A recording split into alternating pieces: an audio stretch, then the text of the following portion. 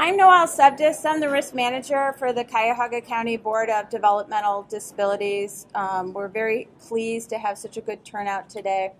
Our initiative, which we recently started, is to not only prevent injuries to direct care workers, but also to reduce overall falls, slips, and trips of the individuals receiving services from the system. And so this is really our kickoff event, and we are very fortunate today to have three distinguished speakers from the Metro Health System: Cheryl Braddis, Victoria Bowden, and Jane Sacco. I hope I got it right. Keep in mind that Steady You, a matter of balance, started in the aging system. And so this has recently, well, not recently, been incorporated into the developmental disability system, and that's why you're here today. So when you are listening to this wonderful presentation that we have for you in the morning session, keep in mind that we will be putting out some toolkits for the DD system and for Cuyahoga County providers that incorporate a lot of the principles and toolkits you're going to be hearing today from our speakers. So with that, I'm going to turn it over to them. I've been advised by the Bureau of Workers' Compensation to let all of you know that in the event of an alarm, to evacuate to the parking lot. Thank you. I'm just going to jump in, try to speak up a little bit because there's some fans going. I don't know if anybody. Okay.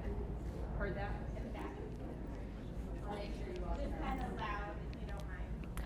Yeah, I generally tend to be pretty loud. Is that loud enough? You know, we're used to working in the hospital, so there's lots of noise in there, lots of alarms, just lots of noise and commotion. So we're generally pretty loud. Usually people have to tell us to bring it down a notch and be quiet.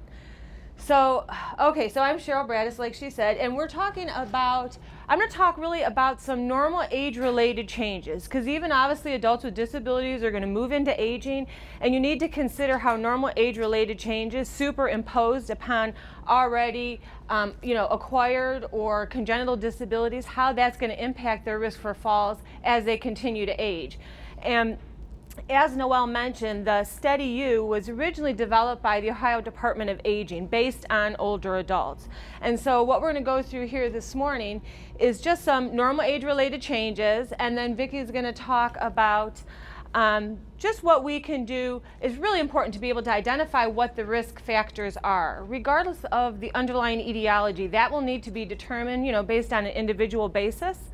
Okay, so basically I was just talking about the Steady You. That was designed by the Ohio Department of Aging and based on older adults. And so I know you're all, working with, adults with disabilities in some format or another, but we have to keep in mind as they age, the age-related change is superimposed upon what other type of disabilities or, issues that they're facing now. On the side, I take care of a girl that has osteogenesis imperfecta. And I could just even see how her condition has changed and progressed over the past. I've been with her for 17 years. I've been at the hospital for 28 years, but I've been caring for this other girl for 17. And so even as she progresses and ages and her condition changes, and even though she's still relatively young, her body's aging quicker just because of her condition. And so even with somebody who has an acquired or congenital disability, you also have to consider how age-related changes can be superimposed upon that and increase risk factors for falls. So we're going to identify this morning what are some of those age-related changes that can put a person at risk for falls. Then Vicki's going to talk about kind of a home safety checklist, interventions to try to help keep them safe, and really the important thing is identifying what the risk is, how to manage it to hopefully prevent falls. So that's kind of what we're going to talk about in a nutshell this morning, and then Jane's going to give us a summary of some of the Steady You principles. So in Ohio, are you guys aware that, and I'm sure everybody's talked about it a million times already, that older adults, 1 in 5 will be 65 and older by 2030. So that's not that far away anymore.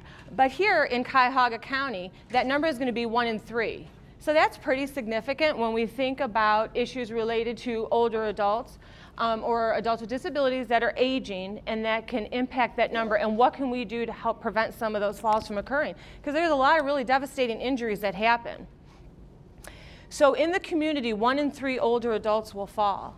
In the hospital, actually, though, it's the 30 to 55 age group that falls 2/3 of the time.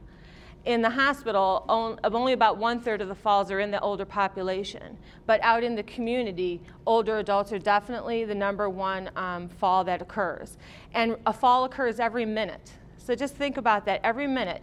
And an injury every 5 minutes.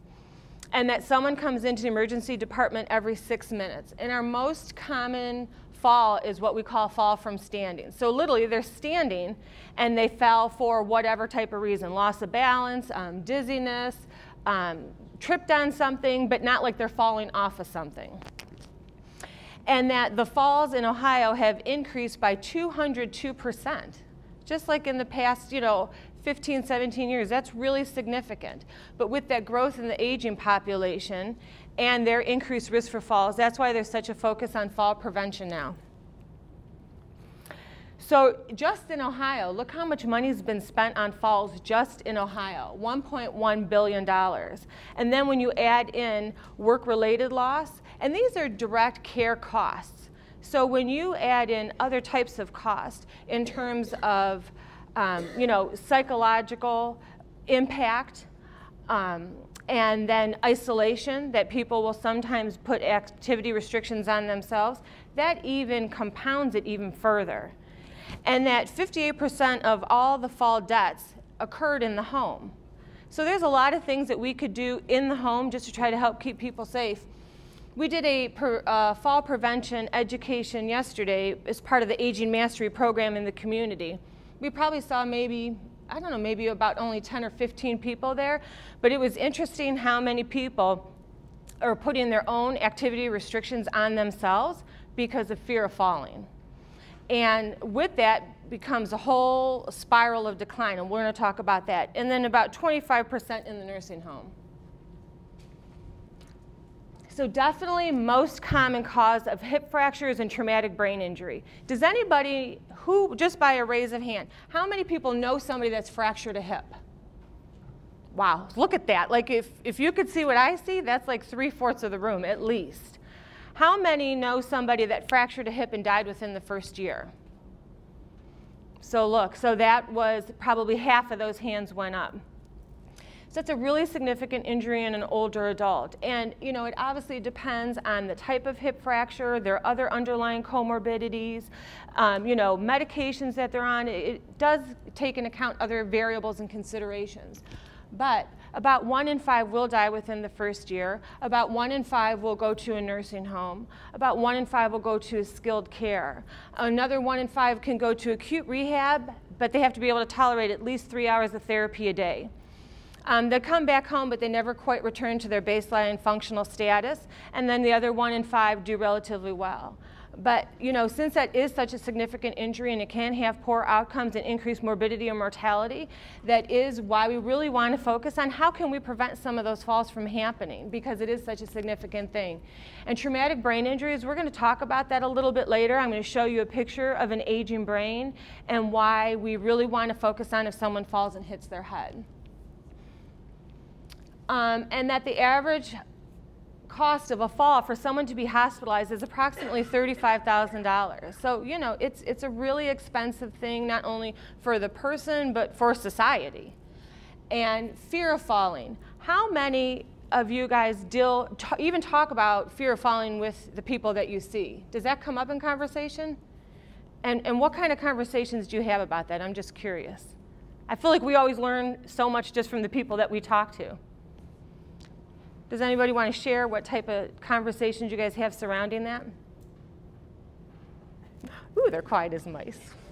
No, we have a taker.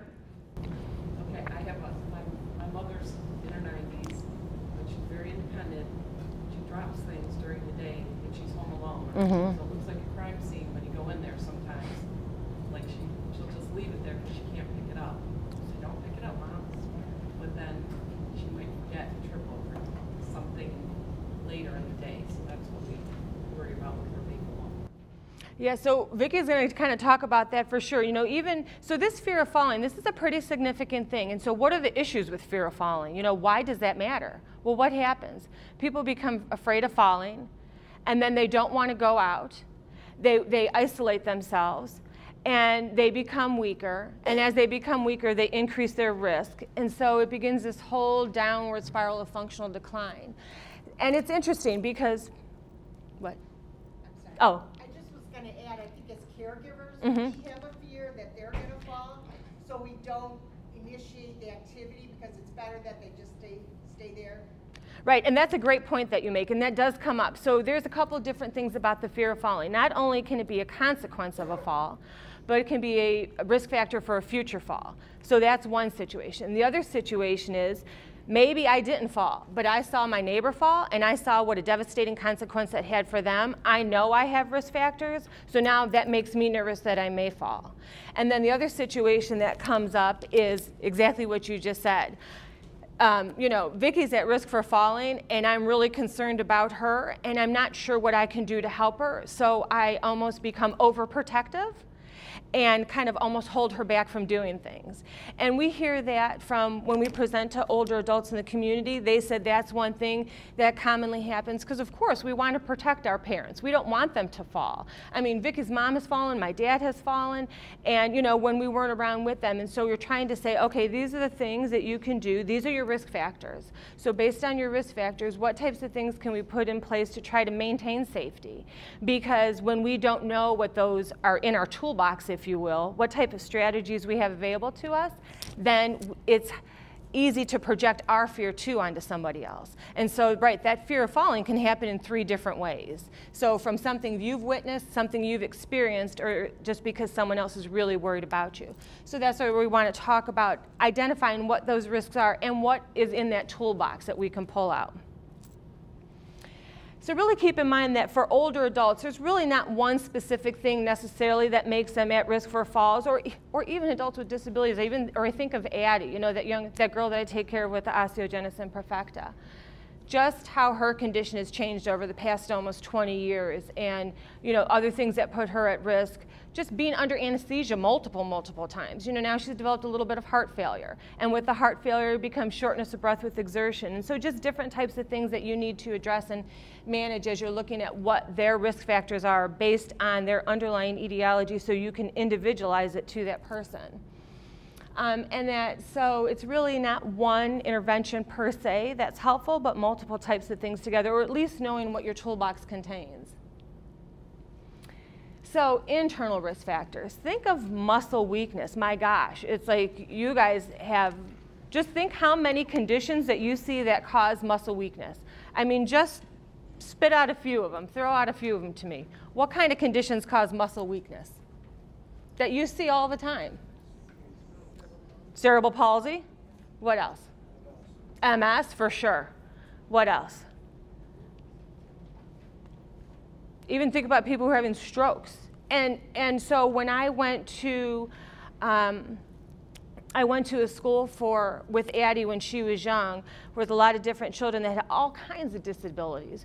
You know, they were born fine, then they had a stroke, loss of vision, you know, paralysis on one side for, you know, spinal cord injury, all kinds of different types of things. But the muscle weakness could be present for so many different reasons. So again, we're going to try to identify what is at risk and what we can do. A history of fall. Obviously, if someone has fallen before, it puts them at a bigger risk of falling again.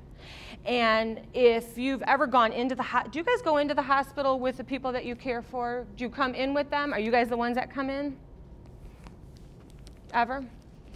So when patients come into the hospital, we will always ask them, you know, have they fallen? What precipitated the cause? Because that cause makes a big difference. And we kind of look at falls really in terms of 4 different things, if you will. People have a lot of risk factors. So we're basically saying they are anticipated to fall unless we put something in place to make sure that doesn't happen. An unanticipated fall, something happens that we couldn't have predicted. They have all of a sudden a new onset seizure, a new onset blood clot, a new what we call a syncopal event where they pass out from maybe a new arrhythmia. We don't know what it is. There's also accidental falls, right? People get caught on things, they trip on things. I mean, those are pretty common falls. And then we also have incidental falls. What is that? People put themselves on the floor. Why would somebody put themselves on the floor? Any idea? Sometimes people, because of a behavior, Uh-huh. they'll go down, or aging with Down syndrome, Mhm. sometimes it's too much input, and they feel more comfortable down. Right. And we've kind of debated, is that a fall or not a fall? Right, and so for those situations that you described right there, a lot of times we would put that in as a behavioral event, you know, because a fall is really considered an unplanned descent to the floor. And so for certain people, they do plan on putting themselves there, whether that is for psychological comfort, but there are people that put themselves on the floor because either they feel like they don't want to go back to where they came from, or they feel like they don't have a place to go. So if they have a fall per se, they can still remain there. And interestingly enough, every time we've ever had an incidental or behavior fall, we've never had an injury with one of those. So, you know, that in itself tells you. And the mechanism of injury will really be reflective on how the person fell. That gives us a lot of insight. But we definitely do see behavioral events. And we had somebody in there recently, and she had, what was her underlying condition? Do you remember? But she always wanted to be on the floor. And so it's like, okay, if she's going to be on the floor, how can we do this so it's at least, for one, relatively hygienic, right? Because the hospital is not a clean place, let's be honest. And so, you know, we got her a floor mat, and, you know, we put blankets on the floor, and it's like you have to work with that person for who they are and what their situation is. Well, she came from a group home, and in the group home where she lived, her mattress was on the floor, and so for her, it was very uncomfortable for her to be in a bed off of the floor. And so she would literally, and so our fear was she would crawl out of the bed face first, Right, over and over again. And so for us, that was, you know, typically we would count that as a fall, but for her, she was putting herself on where she felt comfortable. So we said, let's stop fighting it and let's just work with her. And we did, and then we were able to make her more comfortable, and it all worked out in the long run. But, you know, think about how that has even come so far. Like, you know, like I said, I started at the hospital almost 30 years ago. And at that time, my gosh, we would put a posy vest on everybody. You know, we're going to keep them safe. So let's basically tie them in the bed, more or less. When you think about that and you look back, you think, my gosh, I mean, how unethical is that, truthfully? And so, you know, at least one of the things is really being conscientious of how to work with that person to keep them safe and make it realistic for whatever type of risk factors that they have. So we always ask, you know, when did the person last fall? Because a fall within 6 months, and what were the conditions? That's more likely that they're going to fall again. And that fear of falling, it's highest within the first 6 months after fall, and it does tend to dissipate over time, but that is an important thing for us to consider. And then gait deficits. I mean, same thing. You could think of all different types of conditions, right, that can make walking difficult. Whether or not they're picking their foot up high enough. Do they have foot drop? Are they shuffling their gait? And even with shuffling gait, that can occur for so many different reasons. And then visual and hearing deficits. And so think about, we were talking about this yesterday. How many people have been to Playhouse Square?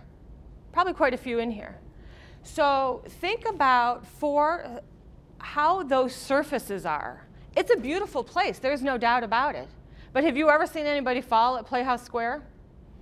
We've seen quite a few people, and we've picked up quite a few people off the floor, and my mom almost fell with us last time when she was there. So think about how the stairs are, right? They're beautiful. They kind of go like this, but as they go like this, the depth of the step changes, and it curves, and it goes from skinny to wide. There's multiple patterns all over the floor surfaces, and so it can become confusing about where a ledge is or where a surface starts and ends. So even, you know, things like that, and if someone doesn't have, you know, hearing aids or their glasses on, it's hard to appropriately interpret your environment to identify what those risks are. So if you're with somebody you know who is having some difficulty, it's something sometimes just as simple as pointing that out. And we're going to talk about a concept called visual cliffing. And then impaired activities of, you know, ADL. I mean, I don't need to speak to you guys about that. You know that inside and out. Illness. Why does illness put someone at risk for a fall? What's the challenge there? So even think of anybody you care for. What happens when they become sick? Weakness. They lay down a lot more, they have to use the restroom, won't be so free, they might be impaired in some way that makes it difficult to get there. Right, so they might have urgency or frequency, right? They might have increased lethargy or become more tired. And so even with that urgency and that frequency, just like you're mentioning there, just to get to the bathroom, if you all of a sudden have to get to the bathroom much quicker and it was difficult for you to get there to begin with, you could imagine the things that can happen with that. And with older adults, there's a couple key points even with older adults. So older adults have a blunted thirst mechanism.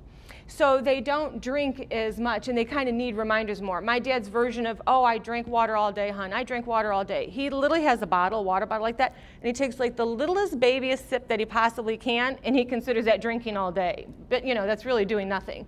So they're more prone to dehydration for one. And so with dehydration, obviously you can increase your chances of becoming dizzy, having balance issues just with being dehydrated. And then older adults also have a decreased immune response. So they have a decreased number of what we call killer T cells. So their response to an infection is not the same as for someone that's younger. And so for an older adult, it's not uncommon for them, their only presenting sign or symptom of a new onset illness or underlying event is a new onset fall or a change in mental status. And you can see that also with people who have the inability to communicate, that the behavior changes. And so when you see that, that should be a red flag too. By the time an older adult has a temperature, they're already in trouble. That's not the same as somebody who's younger. So if someone comes in with cough and chest pain and shortness of breath, you're like, okay, I may not know exactly what it is, but I'm pretty sure it's respiratory, right?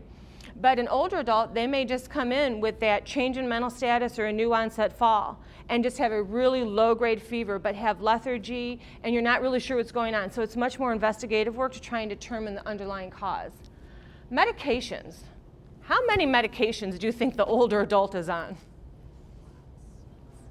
So 3, 5, 8, 10.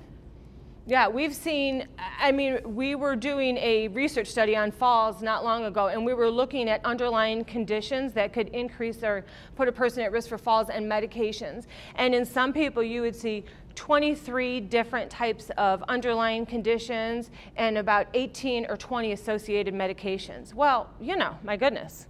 Just with that in and of itself, you're going to increase your risk of falling right there. And so the older adult, on average, is probably on at least 5 medications or more. And part of the challenge with that is not only drug-to-drug interactions, but sometimes, as people age, or even if they have, disabilities that progress or change over time, like Addie has, the problem with that is they don't have just a core primary care provider anymore. Now they're seeing their primary care provider, they're seeing a cardiologist, they're seeing a neurologist, they're seeing all these different specialists. And if there's not good communication, what can happen? Different medications can be ordered that are the same medications. And I think we've become much better at that now. But sometimes people will see it as a brand name and a generic name, not realizing that they're the same medication. Or they don't realize that medications that they're going home on, they had surgery. So anybody you take care of could fall and have to have surgery, right? There's Tylenol and, say, Percocet. But they don't think about Tylenol that's in over-the-counter medications if they all of a sudden get a cold and now they're potentiating that effect. Or they'll take Benadryl for sleep. But an older adult has a change in their fat and water body distribution, and so that can impact how certain types of drugs respond to the body with aging at 65 versus if they started it at 25. And so drugs may need to be dose adjusted. Depression. Why would depression put somebody at risk for falling? And we do see that. Any thoughts on that? Feelings of hopelessness. Right. Risk taking for the wrong reason. Yeah, those are great things. Did you guys hear what he said? Feelings of hopelessness, risk taking for the wrong reasons. A lot of times people that are depressed, they also tend to sleep more, right? And they isolate themselves. And with that, what happens? They become weaker. And as they become weaker, again, they increase their risk for falls. And then age greater than 80. So really, older adults tend to acclimate pretty well over time to normal age-related changes. But in the presence of illness or injury, those changes can potentiate or compound the effect. And so greater than 80.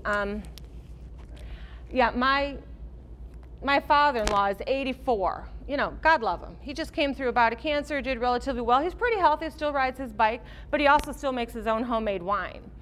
And, you know, he needs some reminders of that it's probably not the best idea to clean out the gutters on a ladder while you're drinking your homemade wine in the little cup holder, you know. So things like that we need to kind of remind people. But we like Maxine. We use her a lot. You guys familiar with Maxine? She says here, I have to take so many vitamin supplements now that I'm actually too full to eat any actual food. So she says, I figure a jelly donut has fruit in it, so that makes it healthy. Okay, so this is one of the pictures I wanted to show you. So this is an aging brain, and this is a brain of a 27-year-old. You could see the brain of a 27-year-old. There's not a lot of additional space within the skull. The brain takes up the majority of the skull. And so with aging, there's some normal atrophy that occurs in the brain. That's a normal part of the aging process. That doesn't mean that older adults are any less intelligent at all. When older adults complete exams compared to younger adults, they can do equally as well, and oftentimes better. They have more life experiences, they have more knowledge.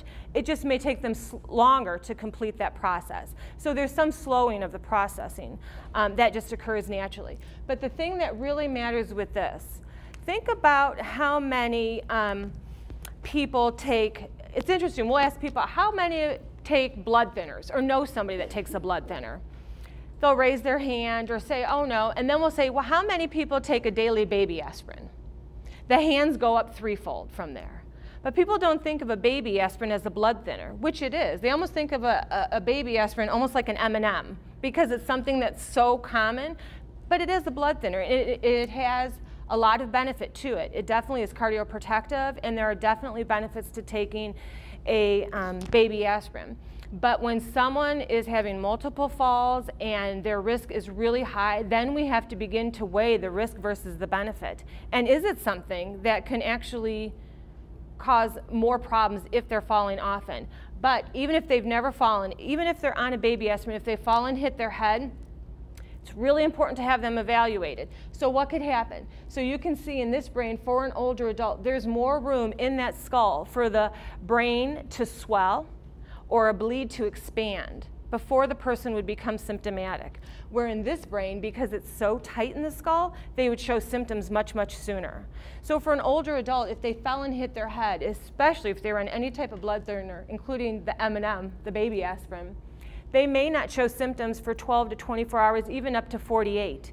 But by the time they have those symptoms, what happened? How much worse are they, right? Now that swelling is even more significant, that bleed is expanded even further. So just keep in mind that if you know somebody that's on any type of blood thinner, even the baby aspirin, if they fall and hit their head, make sure that they are evaluated. So just some visual changes that occur with aging. I mean, as most of us, you know, we're all sitting around here with glasses on. And think about when you first, how many people have bifocals? Think about when you first got your bifocals. How did you feel? I don't know, I sort of felt like I was drunk, you know, because it's that change between the top and the bottom, and especially on stairs. So Vicky's going to talk later about kind of the importance of stairs and what we can do to keep someone safe on stairs. But our iris is a muscle, and like any other muscle in our body, it doesn't have that same strength as when we were younger. And so that does begin to weaken, and that controls the pupil and the amount of light that's allowed into our eye. And so the pupil on an older adult will be much smaller than on your average adult, which means, one, they can't take in as much light, and two, because there's also, the lens isn't as flexible, and the eyes don't accommodate as quickly. And so it's more difficult going from, if you get up in the middle of the night, right? Your eyes adjust pretty well to the dark. But if you go in the bathroom, flip on that light switch, and it's that sudden bright light, or coming out of a movie theater, and it's that sudden bright light, and then, you know, going out, that our older eyes cannot accommodate as quickly, and so there's an increased risk for falls with that. And there's also decreased contrast sensitivity and decreased light-dark adaptation. And basically that's what really that comes down to, is that less flexibility in the lens, the shrinking of the pupil size, and the decreased response of the iris. People's eye color actually can also change a little bit as they get older. About 15 to 20% of the population, their eye color will change just because of the magnet, or how about the pigment, or the melanin. Let's call it what it is. So here are some conditions that aren't part of the normal aging process, but they're more common in older adults. But then again, they can occur at, really truthfully, any age, depending on what other types of conditions they have. So this is how it looks for someone who has a cataract. And so basically that's a clouding of the lens. And then the macular degeneration is the deterioration of the macula.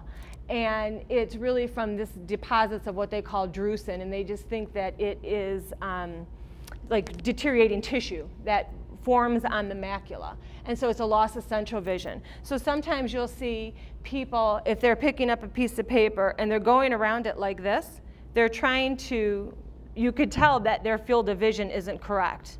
And so that's when you would want to do get an eye exam for them. And then glaucoma is that increased intraocular pressure, which presses on the optic nerve, and there it's a loss of peripheral vision. So I remember one time I was meeting with an older adult, and what struck me is that, he had, everything was buttoned real nice, and he was like everything was in order, but his clothes were kind of dirty, and it almost seemed like a contradiction. I thought, isn't that just sort of a little unusual?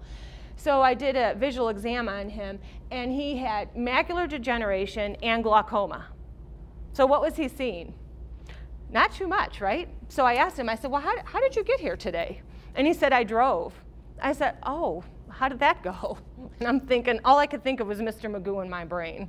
So anyways, really the importance of yearly eye exams to determine are there eye changes, and what you can do to try to manage some of those. This is a concept called visual cliffing. Has anybody heard of this before? So you see how there's this dark line in the middle of the white floor?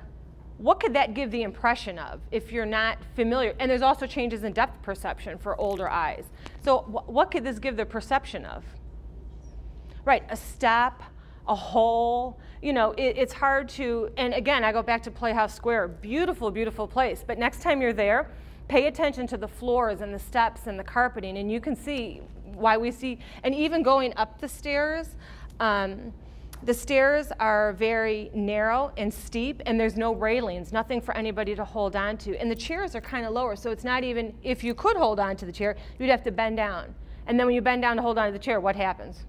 Off goes your balance. And so we've seen quite a few falls there. So anyways, just again, that if you're with somebody and you see a change in surface, just letting them know that that's still a flat surface. Just some normal output changes. Decreased muscle mass and strength and bone density. When do we begin to lose bone density? What age do you think? Yeah, 30s, right? Young. And so that would just, again, potentiate over time. And certain conditions, obviously, their bones are already impacted because of what other type of, congenital changes they were born with to begin with. So, even think of Addie. So she has osteogenesis imperfecta. So granted, she's, still relatively young, but my gosh, her whole condition is centered around brittle bones. So it's a defect in the collagen or building blocks of her bones. So she had 12 broken bones just when she was born. Oh, yeah. Yeah, and that's a great point. Medications. Just medications can cause a loss of bone density. And just different conditions. And same thing. That kind of comes back almost to the use it or lose it too. That if people are kind of putting restrictions on themselves, staying in bed for a long time, that the bones do become weaker. And they do increase their risk not only for falls, but also fall with fracture. And then arthritis and foot deformities. We kind of talked about that. Parkinson's. How do people with Parkinson's walk? They shuffle. And what are the challenges with that? Even with normal aging, there's some loss of peripheral vision. And so with the loss of peripheral vision and that changes in depth and accommodation to the eyes, then a shuffling gait, you can just see where those risks occur. So they'll shuffle, shuffle, stop, and then when they stop, what happens? When they want to get started again, they like propel forward. And even medications actually can mimic Parkinson-like symptoms. And so if someone's put on a new medication and you see that kind of shuffling gait or propelling forward, that really needs to be evaluated, because sometimes medication just needs to be changed or dose adjusted. And obviously stroke. I mean, there's all, you can know the risks with stroke. And then just some peripheral nervous system changes. There's decreased proprioception, or kind of where we identify our body in space, if you will. And so when we walk, we don't pay attention really to what our legs do. Because if we had to look at our feet every single time we walked or every single time we used the brake and the gas, we wouldn't be able to focus on anything. Although when I drive, I do get a little distracted, I'll have to be honest. I'm like, oh, look at the pretty clouds, look at them. So if I had to pay attention to my feet too, I'd be doomed. But there is decreased proprioception with older adults over time. And Vicky's going to talk about even when you're in the kitchen, how that can impact and increase the risk for falls. And then increased prevalence of neuropathies, or that numbness and tingling on the bottom of the feet, whether that's from diabetes, advanced, end-stage alcohol abuse. There's so many different types of things that can cause different types of peripheral neuropathies. And so it was interesting. I was actually hit by a drunk driver when my son was just a little baby. And so I always have numbness in my one foot, but sometimes, it gets worse and it gets both feet. So I was at the gas station the other day and I thought, oh, what am I stepping on? And I looked down and I was like, oh gosh, I'm not stepping on anything. There was nothing between my feet and the ground, but I felt like there was something between my feet and the ground. But what's the problem with that? I could misjudge how I step off of something. And so we had somebody who, she was, a little tiny older woman, and you know how that little ledge by the gas pump, it's only like this high? She stepped up on that little ledge to put the hose back in, and she didn't feel it right, so she lost her footing and she fell. She was also on a blood thinner. So she came in and she ended up with an orbital fracture, her arm was fractured, her face was completely black and blue. You'd think someone beat her, and she literally just fell off that little tiny step. And then just changes that it can occur within the ear. So do we have any physical therapists in here? Okay, right, so you guys know some of the changes, and what are one of the big things that you see with aging ears? What are the little crystals they get in there, right? That benign positional vertigo, right? And that can cause a lot of problems. Do you guys treat that very often, like with your groups here, or? I don't know. Yeah, and that in and of itself, just those crystals in the ear, can really cause a lot of dizziness and vertigo. And so really it's just position changes that the therapist will have them do that really makes a huge difference. But if you don't know what those are, you don't know how to manage some of that. And then neural changes, and so there's presbyataxia, and so really, and this can also be a symptom of a condition. And so, we're telling about Vicky. So, Vicky used to fall all the time. We'd be walking along, I'd be talking to her, I'm like, what are you doing on the floor? And it's like, so she would fall all the time. Well, anyways, then she was diagnosed with a true gluten allergy, has that under control now, and she never falls anymore. So just, again, if someone is a new onset fall or beginning to fall more frequently, that usually is an indication of something new that is happening, regardless of, age or what's going on. But we definitely see that common.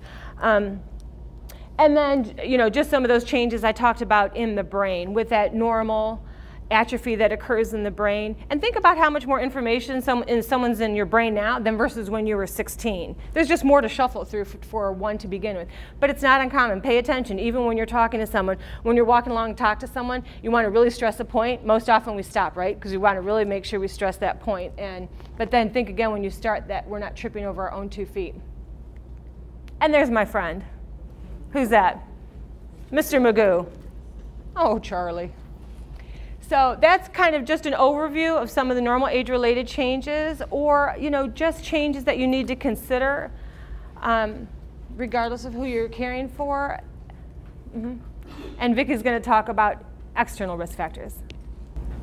One comment that you made back with the normal age-related changes, you said anybody involved, because of the older brain being smaller, and it may not show symptoms as quickly. So this is a big deal in our field because we have so many people who are constantly falling and hitting their head and not having a laceration or anything. But we've got these policies like go to the ER, get a CAT scan. We have people getting CAT scans like over and over and over again. And sometimes I worry about that as far as radiation. So, are there any studies that you're aware of that putting we also put neurochecks in place. Yeah. Neurocheck forms at the houses. So are there any studies that you're aware of that if you did that, as opposed to sending someone out and getting a CAT scan every time, that as far as how often is it really a brain bleed, and could you pick up on a neuro check quick enough, like within this 48 hours? Versus exposing and putting somebody through the whole ER process. I mean, our folks are almost really several times a week, someone is in the ER getting a CAT scan because they tripped and there's no obvious injury. But they hit their head, so you gotta go.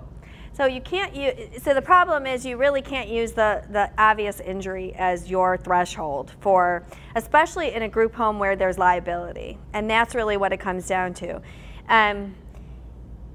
So I don't know what your liability is. In the hospital, if there's any evidence of injury, we do a CAT scan. The risk of CAT scan and radiation is really, actually we went to a conference last week, a trauma conference. The risk of radiation is really actually pretty low anymore. The studies that came out a few years ago saying that there's a risk of cancer with radiation is actually not as significant as they thought originally. But I understand it's very disruptive to not only them, but the home in general, and expensive. I get that. So it's kind of weighing the risks and benefits. So, do you do the CAT scan and not worry about missing something, or do you not do the CAT scan and then chance risking something? So that's kind of going to be an internal decision you guys make.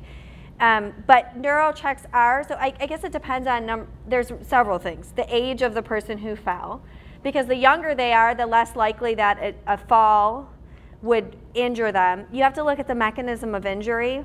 So was it a fall and they didn't hit their head? Did they for sure hit their head? Was it a witnessed or an unwitnessed fall? So there's lots of things that have to kind of go into that decision making. Are they on blood thinners? Are they on medications that put them at risk for a bleed or not?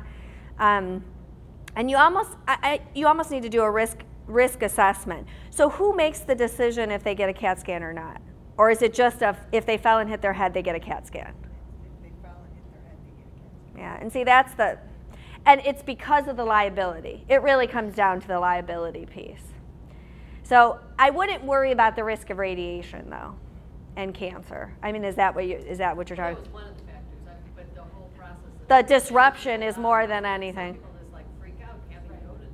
Right, and the fact that you're putting them in this machine can cause claustrophobia. I mean, I know that a CAT scan's not small, it's not like an MRI, but I'm claustrophobic. I don't like any machine that I'm going to have to go lay in. I don't like it at all. So, but I think for liability reasons, you can probably continue doing it. I know. I mean, it is like a catch-22, right? I mean, and one of the other things that Vicki and I do on the side is we have reviewed fall with injury litigation cases across the country and provided expert testimony and witness. And so, so if you saw a situation like that, and we're only going by what's in the chart, that's all we know at the time when we provide that first initial opinion. And so, it's not just based on our opinion, it's on state statutes and, Joint Commission requirements and the literature, and it's, there's all these other things that come into play. But if we saw that, okay, someone fell and they hit their head, let's say on a hard surface, and there was no follow-up, and now they had a devastating injury, and we've seen them where they've had bleeds literally from the top to the bottom of their head, then it's like, then what do you say to that? It's like, well, where was the follow-through? Well, they didn't show any signs and symptoms initially. It's like, well, so it is one of those, catch-22s because it is very disruptive to them. It is for sure. You Right, know, and so it's really about prevention. and really, so it's about being able to identify good policies for your population and your organization, you know, based on, are they falling on their mat all the time, or are they falling in the bathroom hitting their head on hard surfaces? You know, so, but that's the glitch, is it just takes a couple of those really significant legal cases that everybody's like, whoa, I don't want to have that happen. And nobody wants anybody to get injured, that's the thing. We reviewed a case recently where a patient fell, and within 15 minutes, they were brain dead. So, you know, it's that kind of case that scares everybody. And when they first fell, they were fine. Like, at that first initial fall. And they were not even on a huge blood thinner. They were not on Coumadin. They were literally on sub-Q heparin. Well, they were on sub-Q Lovenox for prophylaxis. It wasn't even like they were on a lot of blood thinners, you know, that they were on, you know, Coumadin and they were taking it forever. I mean, it was not, it was just a significant fall, and it was a witness fall, but it was pretty significant. And I think you get one case like that and it really kind of changes the landscape of things.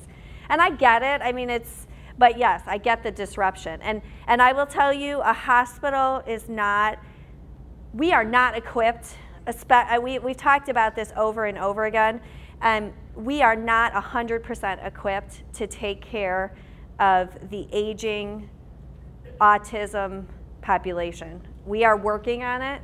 It is one of my, like, it gives me chills because I know we're not ready for it. I know it's going to hit us in the adult population, and we're not. I mean, we're working on it at Metro. We actually have a group working on, you know, how do we handle that population. And one of my best friend's son is severely autistic. He's 17. He's nonverbal. He is very severely autistic, and I have nightmares about what it would be like if he was hospitalized. You know, but we are just not equipped. I mean, peds hospitals are equipped, but I've seen some, not at our hospital, but at some other hospitals in the system, other places, I've seen some nightmarish things with kids because we just don't, you know, we've kind of handled some other populations, but we're not fully ready for that to hit us because they're starting to age into adulthood, and parents have taken care of this group of population at home, but we're going to start seeing chronic conditions in this group. And so we really need to kind of get ourselves together and really do a lot of training with our staff on the nuances, because that population is very different, and there are nuances that we need to understand. And so it's kind of a passion of mine. It has nothing to do with falls, but kind of my little soapbox. It really, because I will tell you, like I know the nuances for this particular. He's still a child, but he's 6'2" and 250 pounds, and you know, he's pretty intimidating looking. I could see if he starts acting out in the hospital, our first instinct would be to tie him down, which would be the most nightmarish thing we could do to him. Well, make you think about like when Craig's brother had the stroke. Right. You know, I mean. And he had Asperger's. Like, doesn't know how to really, you know, it kind of goes back to that girl on the floor, you know, where in the old days you would just say tie him down, but that's not appropriate. Right. We have to work with our patients, not against them. So back to falls. We'll get off of that. We're going to talk about some external risk factors. We know that poor lighting, cluttered pathways, stairs. We're going to talk a little bit about how to make stairs, some of the things that we've learned along the way. Obviously, furniture on wheels and unlocked wheelchairs are huge risk factors for patients who are at risk for falling. We know that this is heading our way, right? This was me a few years ago. Before I got diagnosed with celiac, I fell a few times in the wintertime, got really, really injured. But there are some safe things that we can do to stay safe in the wintertime. But I will tell you, being the level 1 trauma center for this area, the #1 admitting diagnosis for traumas is fall from standing. So this is something that is near and dear from our heart, and it hits everybody. It is not just older adults that fall from standing. It is every single age group, you know, starting even with children, but especially middle-aged people like myself. So we know that there are some situational risk factors and some things that we do ourselves that put us at risk. Anything that we do that displaces our center of balance, so anything that we do that kind of leans us forward or leans us back, puts us at risk for falling. So what are some things that you think that we do that put us, or anything that your clients are doing that puts them at risk for falling? Just yell them out. I'm going to make you guys talk, whether you like it or not. Tying your shoes, reaching for items. What else? Using their cell phone when they walk. Oh, yes, absolutely. How many people do that, use their cell phone when they walk? I do that at work. I'm terrible. Using a walker, some people. Absolutely. Because what do most people do when they use a walker? They lean forward, right? Absolutely. We see that all the time, people fall forward. We actually had a pretty bad injury recently with a patient who just had a knee replacement. She fell forward over her walker. So we do see that.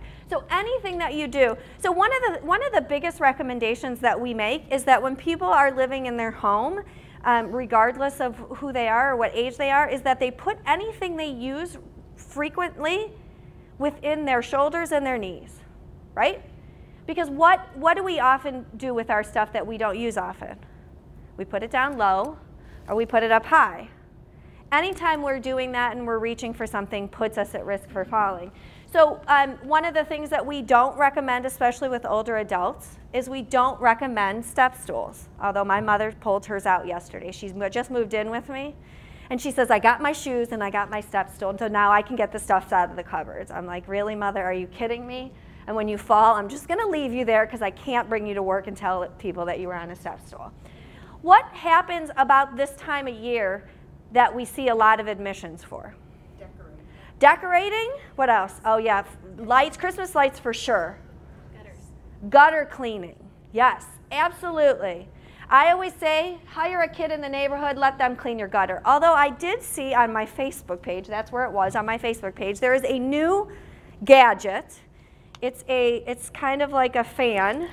It has and it's a gutter cleaner. It's a power gutter cleaner. You put it in your gutter and it does this and it shoots the leaves out. I said I'm going to buy one of those for my husband because he almost fell off the ladder last year. So it's, again, things that you can buy, things that you can do to avoid that, because gutter cleaning is one of the most risky things, and we do see a lot of people come in with falling when they're cleaning their gutters, because you reach forward, you pick up the leaves, and you pull them backwards, right? And you're on a ladder. Not a very smart thing to do. So anything that you're doing that makes you reach forward and reach back puts you at risk for falling. So tying your shoes is a perfect example. The best thing you can do when you're tying your shoes is sit down to do it. So little things that we can recommend that will keep people active but not make them at risk for falling are some suggestions that we make. So a lot of things, and when you look at the things in Study You and Matter of Balance, these are really the recommendations that they make. Exercise and balance training, we're going to talk a little bit about that. We're going to talk a lot about assistive devices and look at different rooms and how you can use those assistive devices. And a yearly eye exam is invaluable, because your clients or yourselves or your parents may not realize that you have problems seeing, because they might be slight, but it might just be enough that it's affecting your ability to interpret your environment. Always doing a medication review with your clients, seeing are there medications that put them at risk for falling. So maybe if that's not, if you notice that who you're working with or the people that you're around are getting unsteady on their feet, is there something that got newly added to their medication list? Is that what's making them dizzy? That's probably one of the most common things that we see. One of the most common offenders is blood pressure medication. So what happens with blood pressure medication? It makes your, right, so you go to stand up, and then what happens to your blood pressure? It drops. That is one of the most common causes of falls, especially in older adults. Our venous system ages just like everything else. It's really kind of depressing. And that doesn't happen when you're 65, by the way. That happens, like the inner ear thing. I thought that happened when you were much older. It happens when you're in your 40s. I had that inner ear thing. Cheryl kept saying, Vicki, you have old ears. I'm like, really? Enough. I had to go for that physical therapy where they they taught it to me, where I flip my head backwards. It doesn't happen to we think old people get that. It's not old people, it's middle-aged people. But the same thing happens with hypertensive meds or blood pressure meds. You gotta move slowly. So if you have a client that you're working with or a parent that you're worried about, it's really teaching them that, listen, when you get up in the morning, your blood pressure may not adjust as fast, so you need to move slowly, getting out of bed slowly, changing positions slowly. And patients or your clients will tell you, you know, I get really dizzy when I change positions. Well, that's a clue that one of these times they may pass out. So that's a really common thing and an easy thing, right? It also might be a sign that they're not drinking enough, because that's another sign that they might be a little bit dehydrated. We're going to talk a little bit about lighting and then going through a home safety checklist, and we'll talk a lot about that. Just a question. Yes? Visual, and people here might know. Is that something that's covered under Medicare, Medicaid, annual visual exam? Well, every 2 years.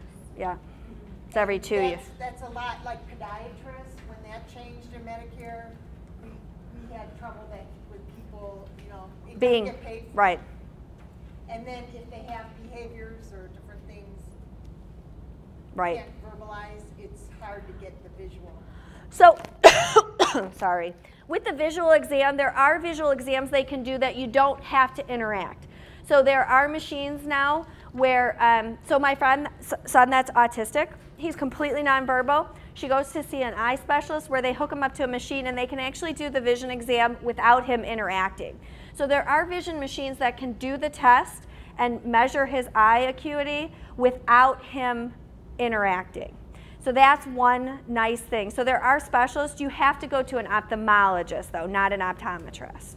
So that is the difference. So if you have someone who wears glasses that has a disability and might not be able to participate in an eye exam, they need to see an ophthalmologist. And their eyes have to be dilated for that exam. It can't be done by an optometrist, and that's why you have to see an ophthalmologist. So keep that in mind. If you have someone you think might be having vision problems, that's the way it has to be done. That's what's really great about technology, is we don't have to do the E and the, you know, is it better here or better there? I don't even know why we do that anymore, because the technology is that they really can measure your visual acuity without it. Yes? Yeah, we should all get up and stretch, right? I want everybody to stretch like that. Do you see her? She literally has her leg up on the pole. If everybody could do that, nobody would ever fall, right? I want to do that. But we know that people who have good flexibility and good balance typically will not fall. Although I did learn something recently that concussions, so anybody who does hit their head, I learned this from a chiropractor recently, but anybody who does fall, even though they might not have signs and symptoms of a fall, that kind of like little bit of concussion really puts people, really messes with people's proprioception. So they might not have the physical signs of a concussion, but that's something that you need to watch them for, because their balance really may be affected by that concussion, kind of post-concussive syndrome for a very long time, even though they might not have obvious signs of a concussion after that kind of head trauma. So for example, my daughter got elbowed. She dislocated her jaw. She really had zero signs of a concussion by what we would consider the traditional concussion test. But when they looked at her proprioception, so they had her balance on her foot. She's a gymnast, so she balances on a little balance beam all the time. She actually could not balance on one foot after her concussion, but like could remember, she passed all the concussion tests, but that could not balance on one foot. So keep in mind, your clients may not be obviously concussed or may have hit their head, and they might look fine and be acting fine, but keep in mind they might lose their balance because of kind of that post-concussive syndrome. So we love Maxine. She likes to exercise. I would like to exercise this way. She starts with a few butt kicks, then some middle finger lifts. After that, she winds up with some mooning and for speed and accuracy. We love Maxine. We might be a little bitter and jaded. Yeah, we're on videotape. We didn't cuss, though. All right, so we're going to go through some environmental modifications, a little bit about adaptation equipment, some lighting, things like that. So this is our favorite. Have you ever seen this in anybody's house? This is so cheap. It's so cheap. Nobody's ever seen this? All right, can you see what it is? So it's a little seat clamp. You can buy them on Amazon. And by the way, everything we talk about today is like nothing we have. If we had any interest in it, I'll tell you we would not be here today. We'd probably be sitting at home on the couch. but it is like it's called a cane holder. You can buy them on Amazon for like $6. They are little clamps that go. We tell people that if they want to, the places we recommend in the house are the kitchen and the bathroom. Because what happens with people's canes? Where do they end up on? The floor, right? Because they hook them on, they go in the kitchen, they go up to the sink, they put them on the counter. Where do they end up? On the floor. Then what do? Bend over in half, right? Which is the worst way you could bend over, right? In half. My mother does that all the time, and my kids are like, bend with your knees! Because she did fall and break her hip. I'll tell you a little story. A few years ago, 5 years ago to be exact, my mother, who was 75 at the time, very active, went home to get some tomatoes from her garden to make some tomato salad for my kids. She saw some tar, so it was June, maybe July. She saw the tar, because she was going to tar her foundation of her patio. And she said, oh, the sun has been baking that all day. Today would be the perfect day to tar the foundation of the house. She saw a screwdriver. She said, okay, so she bent over in half, because that's how you're supposed to do it. She spread the tar on the house. Then she took the screwdriver, because that's safe, and spread it, and then fell and broke her hip. So number one, she's lucky she didn't crack her head open. Number two, she didn't impale herself on the screwdriver. And she's lucky that her neighbors were home for a funeral that day, because she still would be laying there. Well, probably not this long. But we wouldn't leave her for 5 years. But so I met my mother in the emergency. She had no phone, in her backyard, laying on the ground screaming in pain because she had fractured her femur completely through. But, had she have done some safety things, like not bent in half, maybe got a chair and sat down. But, you're talking about someone who thought she was just going to, take 2 minutes to tar the foundation of the house, because that's what normal 75-year-olds do on a hot summer day. And she was probably dehydrated. She's very lucky in that case, but a lot of older adults or even, people with disabilities might not have been so lucky. But, a cane, and she's one of the worst offenders. She has her cane, she lays it on the floor. She actually lays it on the floor. She doesn't even bother letting it fall on the floor. She lays it on the floor and then picks it up. So very cheap. You clamp your cane into it. We recommend it in the kitchen and the bathroom. Those are the two most common places that people fall and get hurt. Why do you think they fall and get hurt in the kitchen and the bathroom? Because it's hard surfaces, right? They're not carpeted typically. Couches don't typically hurt people. Typically they're getting hurt in the bathroom and the kitchen. So we know that lighting is good, right? We need good lighting in a room, that people need to be able to interpret their environment, but there is too much lighting. So we worry about, glare. So, and you guys all know, you're driving towards the sun on a really sunny day. It can really blind you, and the same can happen in a home. So we do recommend that shades, shears, something that's going to kind of buffer that light on a really sunny day is a good thing. That we have lighting that's not too bright, and they really have done a lot with light sources and not making lamps that are really bright lights. Now everything's kind of muted.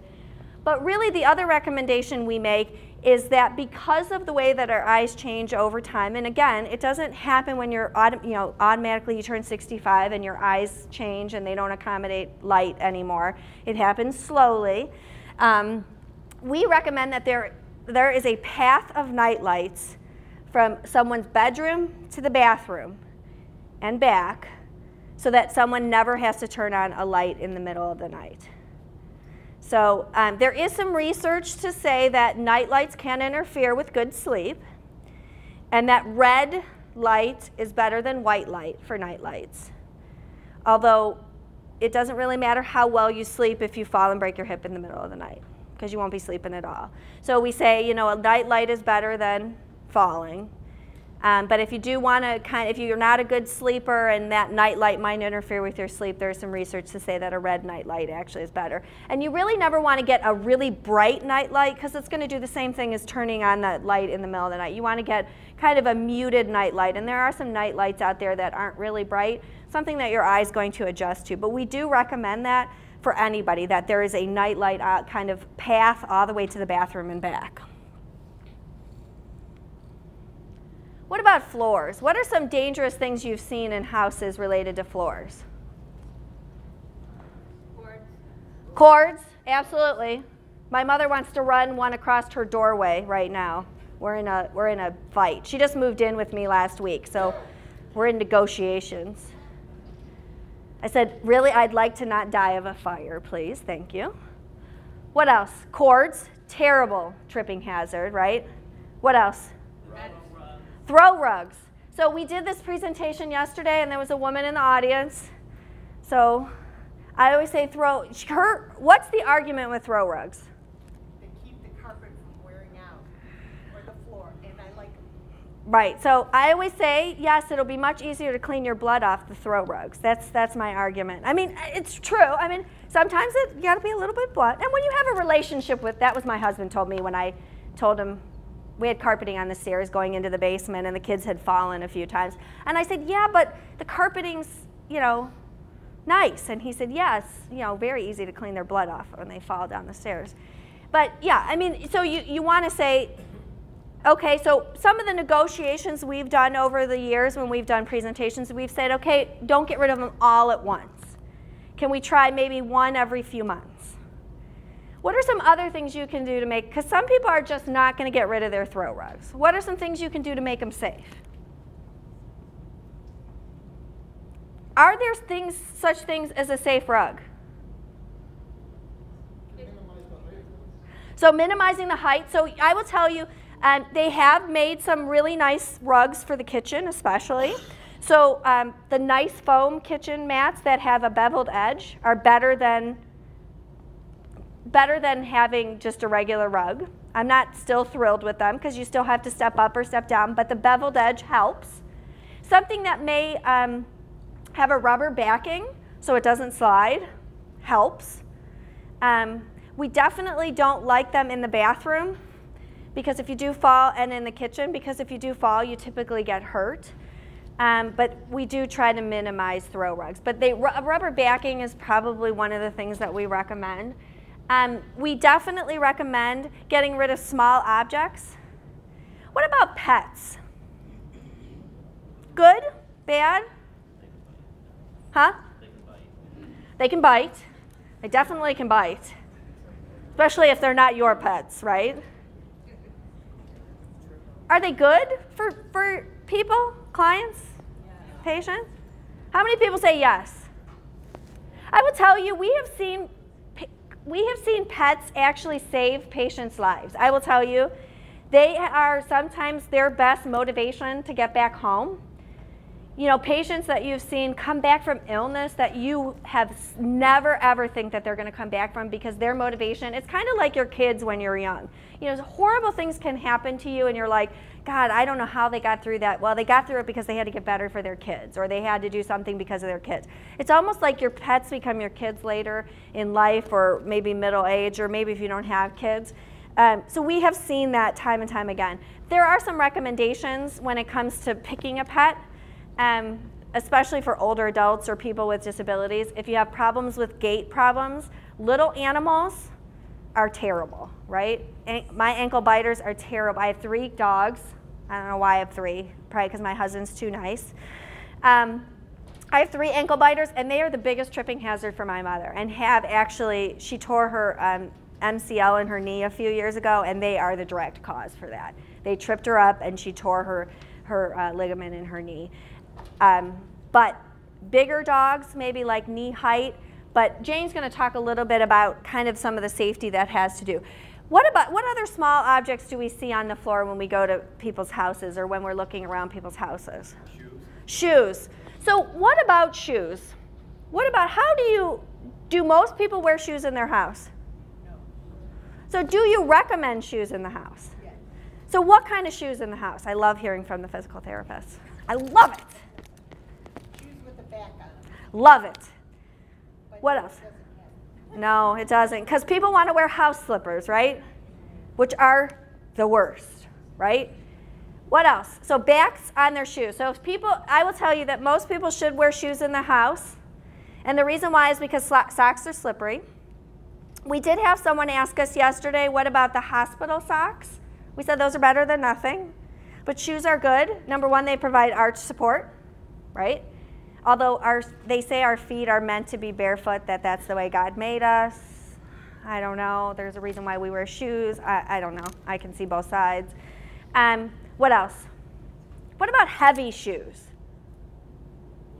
No. Wear light rubber-soled shoes if you're going to wear shoes. I will tell you, I don't love Crocs.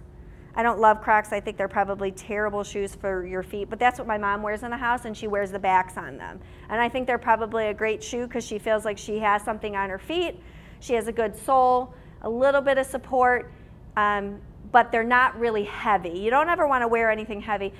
When you look at, has anybody ever picked up a diabetic shoe? Are diabetic shoes heavy? Some are, but I will tell you, most of them are pretty light. They look heavy, don't they? They look really heavy, but they're typically not. And those are, you don't want something that's going to weigh someone down. You know, you don't want Frankenstein in the house. That's not going to help someone walk around. The problem with shoes, sometimes people spend all day in the braces that go into the shoe. When they get home, they want to take them off. But the reason why they would get the braces is because of problems walking. Right. And that's a tough negotiation Right. about. Right. So the negotiation is when you're not walking, you can take them off, but when you're walking, try to have them on. And you can share the information. But it's a negotiation. And if they're getting up at night, then they're walking without their braces. Right. Too. Right. I love Crocs myself. Little personal observation. After they get too old, they get really, really slippery. Right. You have to tread them out, and they're very dangerous. Right. Did you already said that when Crocs get old, they get slippery, so you should not keep them. And they're not cheap. Crocs are not cheap. Although you could probably buy off-brand Crocs that are not really, you pay a lot for the name.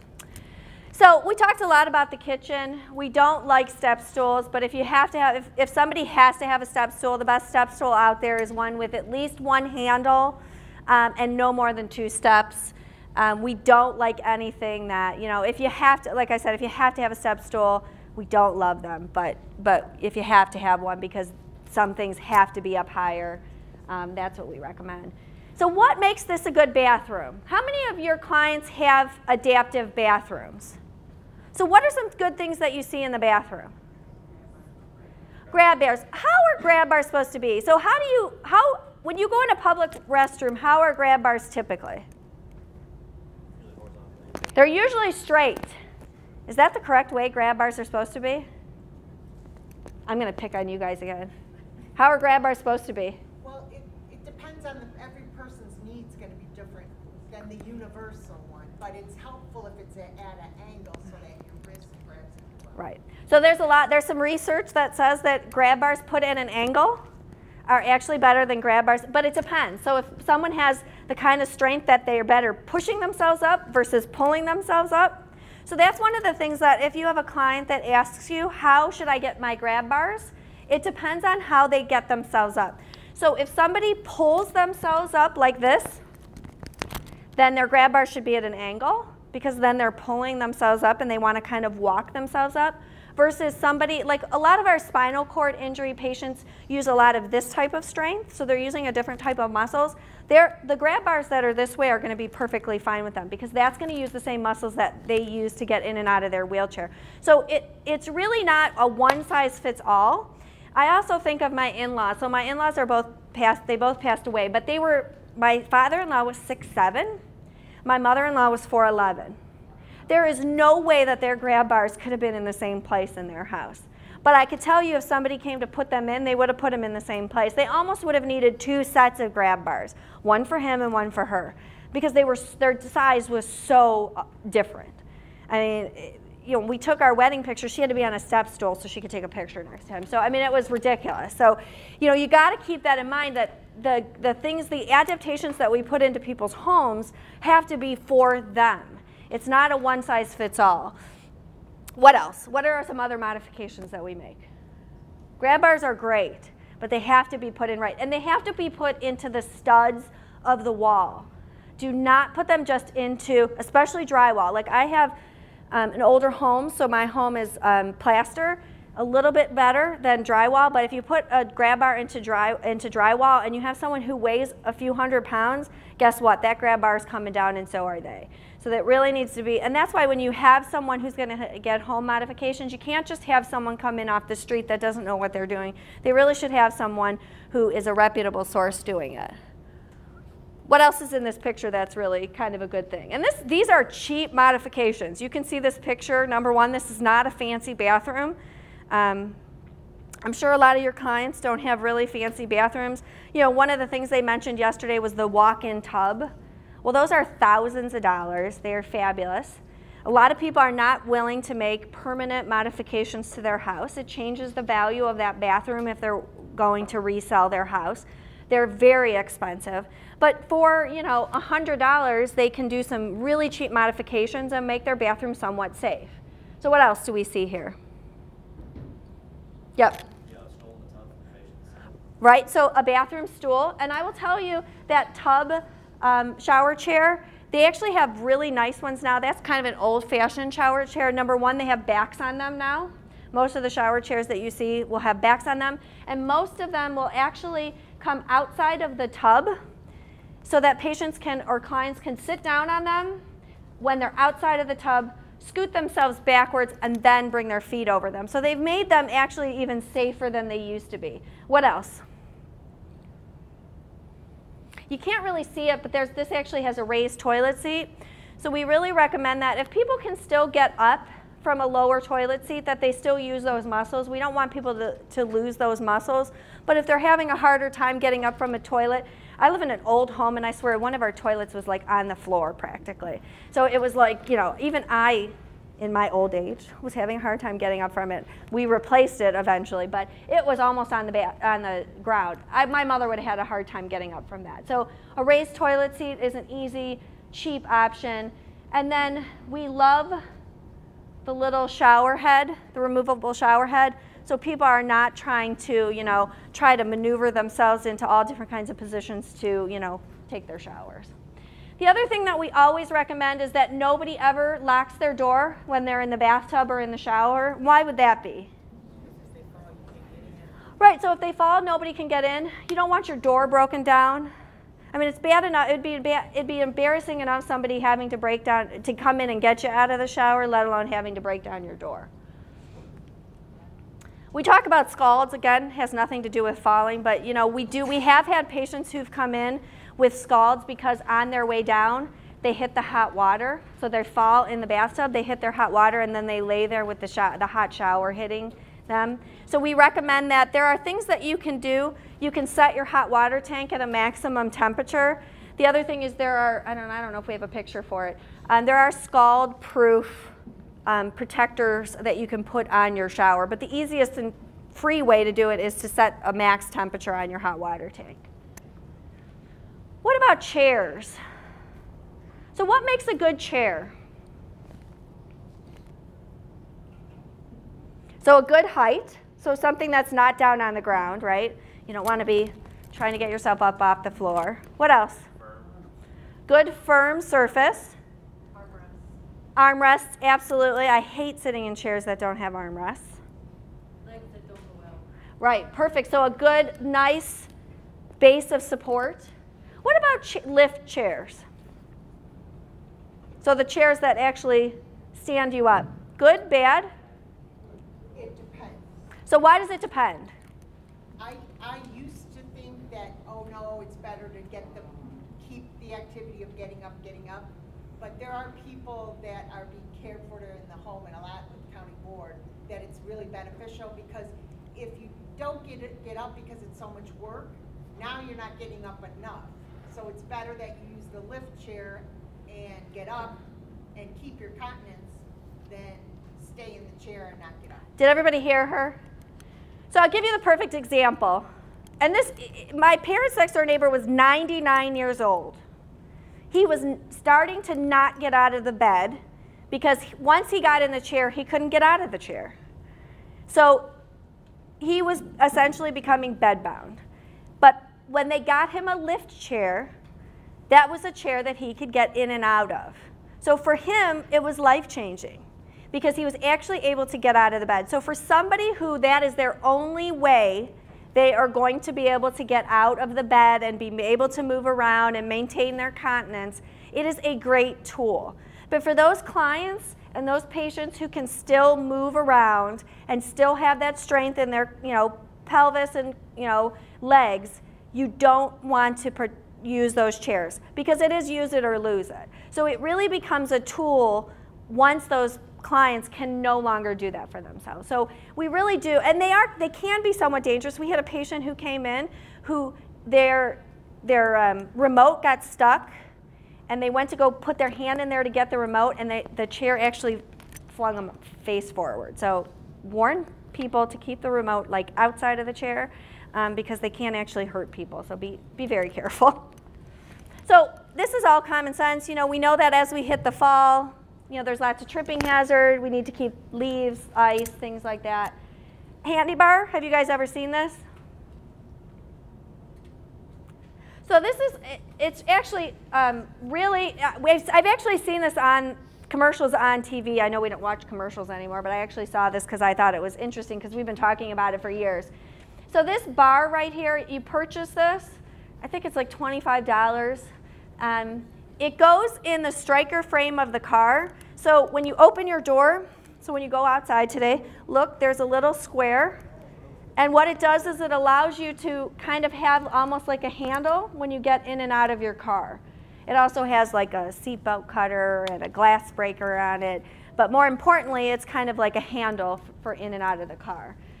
Fairly inexpensive. Again, no interest in, we don't own any. What about these? These are great for you guys. How many people do home visits?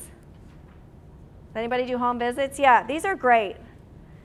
These are like, they are like chains for your tires, but for your shoes. They are, they hook on the front of your shoes and on the back of your shoes, and they help you get traction on ice. And they can go on boots.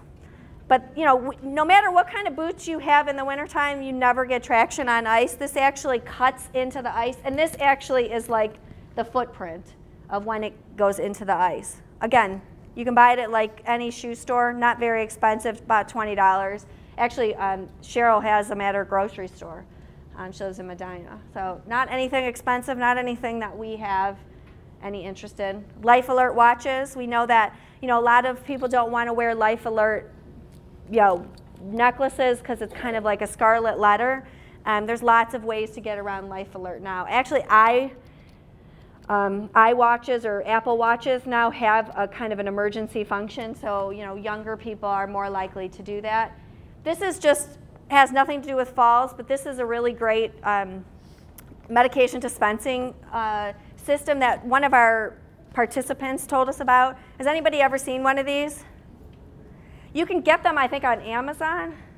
I think they're not really, but what it does is it dispenses a unit dose. So if you have someone who's living independently, but they need somebody to help manage their medications, what it does is if they say their medication is due at 9 o'clock, the medications for 9 o'clock kind of drop down. They take their medications. If their medications don't get taken in a half hour or however long you set it, the machine sucks the pills back up, and then it alerts whoever their emergency contact person is to tell them that they haven't taken their medication, so that somebody goes there to do a well check. It's a great system. My parents' next door neighbor, my mom, because she moved in with us, used to take care of her 90-year-old next door neighbor. I made this recommendation because my mom used to call there every morning just to check on her. They had a system of like, when she got up in the morning, she turned the light on, my mom turned her light on, so they knew they were both okay. My mom would call her, remind her to take her medication. They had a little system, because she's 90, my mom was 80, they kind of, between the two of them, they made a whole person. So they took care of each other, but I made a recommendation to her son to get one of these. So this would be a way that he knows that she's okay, she's taken her medications for the day, she's up, she's not laying on the floor someplace. And that if, God forbid, she didn't take her medications, which would be very unlike her, he would kind of get triggered a phone call, and that way he could go and check on her. So that way he's not up, up behind her all the time, bugging her to make sure she's okay. And let's face it, she might be out working in the yard and he's worried because he can't get a hold of her. Jane is going to talk a little bit about Steady You and kind of give you a brief overview and a recap before we wrap up. All right. Thank you.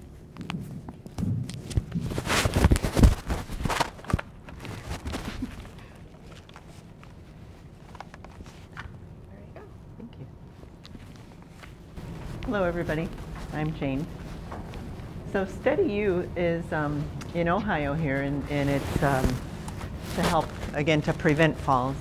And in September, they actually have an actual Falls Day. And what they tried to do was to have a goal with all of the different agencies or communities to try to get people up and moving to help prevent falls as well, just increasing some balance and strength with just being able to get up and walk with people in a group and that type of thing. So their goal was to have at least 4,000 Ohioans walk a minimum of 1 mile in the name of falls prevention. So 4,000 participants by 2,500 average steps per mile would equal 10 million steps. So this is something that they've been trying to promote as well. And again, preventing falls 1 step at a time is what they're all about. People who think they have no time for walking or exercise will sooner or later have to find time for illness. And then 5 questions that they recommend to ask the doctor about falls. And can you give me a referral to have my vision checked? So again, that's regarding having your vision. Are there any assistive devices that would be appropriate for me? What types of physical activity would be appropriate? Can you give me a referral for a home assessment, like what Vicki had spoken about, some of the different things that individuals have in their homes that can be detrimental to them? And are there community resources or classes that could help reduce my risk for falling? And then there is a falls risk self-assessment that they can take. And I'm sorry, could you please be a little bit louder? Sure. I wonder if that's not. Is it? Yeah, here, maybe take this. This is the one that they can hear you on. Oh, okay. Sorry about that. There we go. Thank you.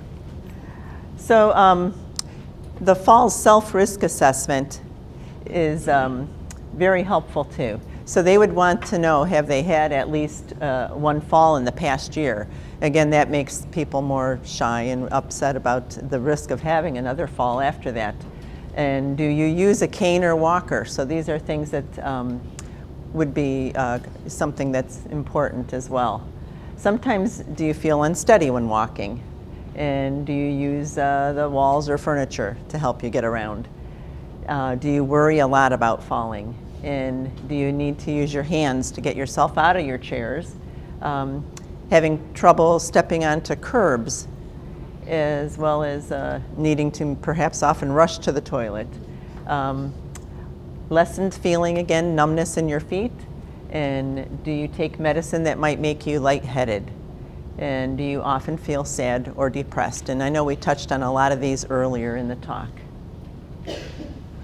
Okay, we're going to see if we can get this up on the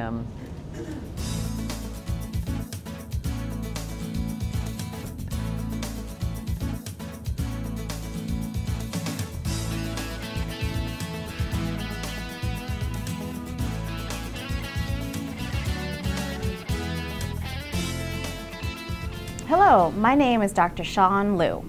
And I'm Dr. Katie Davenport. We are emergency medicine doctors with the American College of Emergency Physicians who would like to talk to you about falling and ways to prevent future falls. Have you fallen? Do you have a neighbor, friend, or loved one who has fallen? The answer to one or both of these questions is likely yes, because falls are so common. In fact, 1 in 3 people older than 65 falls, and half of people older than 80 fall each year. You are probably feeling a lot of emotions right now. You may feel frustrated or upset that you have fallen. You may be worried that you have an injury because of the fall. During your visit, we will check you for injuries. We also want to use this time to talk about the steps you can take to avoid falls. We hope this video will help prevent you from falling again in the future. Falls can be serious. In this video, we want to share with you and your family the 7-step fall challenge. It is designed to help you stand up and fight falls. By following these steps, you will decrease your risk of falling again. Step 1, strength and balance. Falls are complex and occur in older people for a variety of reasons, such as changes that occur with aging, such as changes in your balance that make tripping easier, from side effects of your medication, or from a medical condition or prior injury that you have. These examples, along with environmental factors and dehydration, can all put you at increased risk of falling. To decrease these factors, you can focus on improving your strength and balance by exercising regularly. Tai Chi, yoga, and other strength and balance training decrease your risk of falls by improving your flexibility and endurance. Plus, it can be fun. Take your partner, a group of your friends or neighbors, and join a gym or sign up for a class. You can stand up and fight falls together. Talk to your doctor if you feel off balance or unsteady. You may benefit from seeing a physical therapist or occupational therapist who can assess your strength and prescribe you certain exercises. Have you been meaning to fix that old railing in your basement for years, or get rid of those boxes lining your front hall? Now is the time. Step 2, home safety. One of the best ways to prevent falls is to improve your home safety. You can do this by clearing out unnecessary items. You can ask a family member or friend for help, or even hire someone. First, remove hazards. This means keeping walkways clear and arranging furniture to provide a wide pathway between rooms. Make sure that loose carpets, throw rugs, and cords are taped down or removed from your home to avoid tripping. Do not stand on chairs or stools to reach for items. Second, add safety devices. Install safety rails in the bathtubs and place non-skid mats in the bathtub and on the bathroom floor. Third, improve lighting. Add night lights to the hallways, bedrooms, and bathrooms. Lastly, observe stair safety. Install railings on both sides of the stairs and use them when going up or down to avoid falling. Step 3, medication. Many medications, both prescription and over-the-counter, can make you feel lightheaded, dizzy, or sleepy. These medications will increase your risk of falling. As we age, these side effects become more common and can be more severe. The medications that most often cause these side effects are anti-anxiety medications, antidepressants, allergy medications, prescription pain medications, and sleep aids. Figuring out how to manage these side effects can be difficult. Make sure to ask your doctor or pharmacist about the side effects of your current medications and any side effects of new medications you are prescribed or take over the counter. Speak with your doctor immediately if medications you are taking make you feel lightheaded, sleepy, weak, or dizzy. Step 4, vision. We know that life is busy. As we age, we have more and more activities and appointments to remember, but we strongly encourage you to always attend your yearly eye exam. As we age, our vision changes. Most often, it becomes more difficult to see things close up. This can increase your risk of falling. Make sure to get your eyes checked every year. It will be much harder to stand up and fight falls without your vision. As we age, our sense of thirst changes. Because of that, we often don't drink as much water as we need. Step 5, dehydration. Unless your doctor has told you to limit the fluids you drink, try to drink 6 to 8 glasses of water a day. If you don't like the taste, you can always flavor it. Supportive footwear is very important in preventing falls. Step 6, feet and footwear. Poor fitting shoes, clogs, flip-flops, and heels will all increase your risk of falling. Always wear supportive and comfortable sneakers while you are walking. Avoid doing other tasks while walking and keep your eyes out for uneven pavement or other obstacles in your path. Talk to your doctor about seeing a podiatrist or foot doctor, especially if you have decreased feeling in your feet from diabetes or other medical conditions. Step 7, what to do if you fall. If you start to fall, try to relax your body to reduce the impact of the fall. Tuck your chin to protect your head and roll as you land to spread out the force of the fall. Stay calm and do not try to get up too quickly. Always keep a mobile or cordless phone with emergency numbers within reach. Phones should be kept in all rooms of your home or in your pocket. If you know you are unsteady or if you have fallen before, you should talk to your doctor about getting a fall alert system. This is a bracelet or necklace that you will wear that will alert your local emergency medical service if you fall. Your doctor can recommend the best device for you. Falls are the leading cause of death-related injury in patients older than 65. Over 10% of falls result in serious injuries that will impact an individual's quality of life. With the information we discussed, you can reduce your risk of falling. Please share this information with your family and friends so that everyone knows the dangers of falling and how with these 7 steps they can stand up and fight falls together. So Steady You exercise tips of the day. Again, exercise will help to prevent falls by strengthening muscles and keeping your mind sharp, as well as improving your condition. And studies have shown that just 6 weeks of low intensity balance training can greatly reduce your risk of falling as well.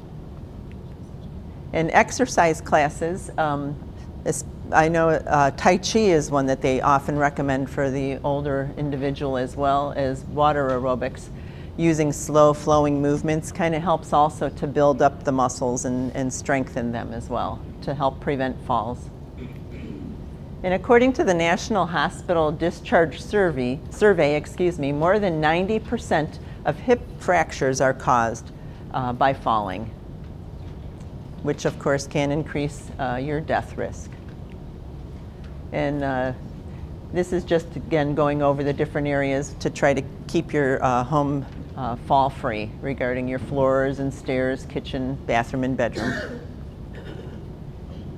And adding contrasting colored tape or paint to the edges of steps can also make your stairs more visible and make it easier for folks.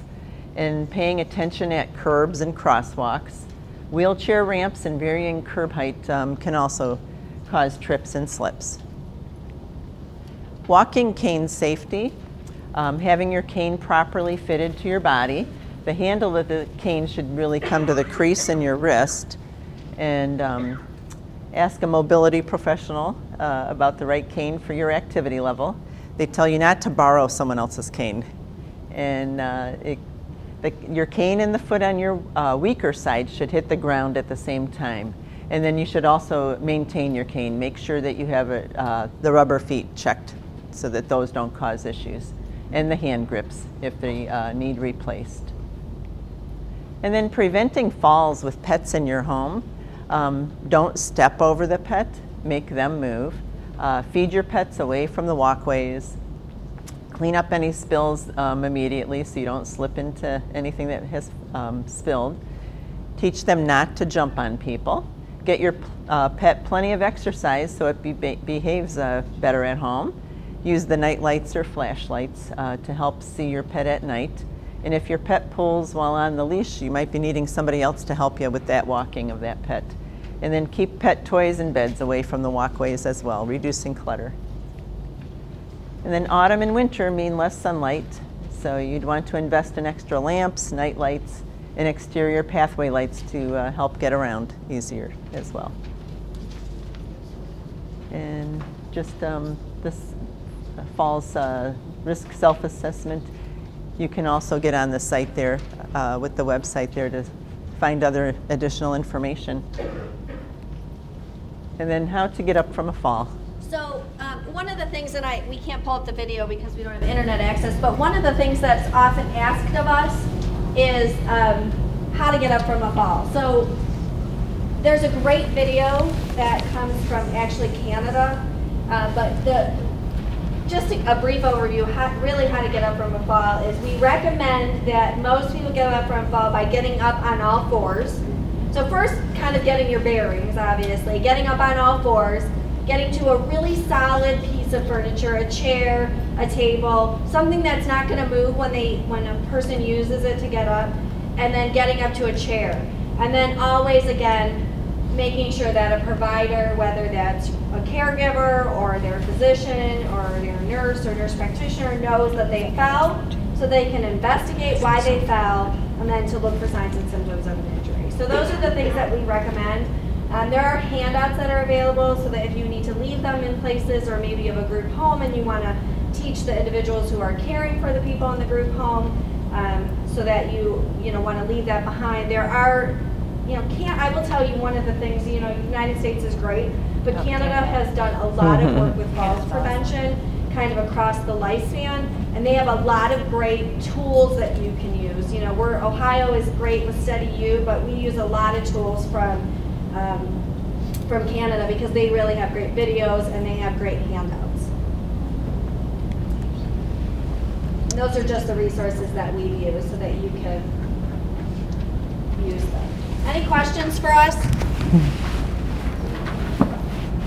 Thank you. That was easy class.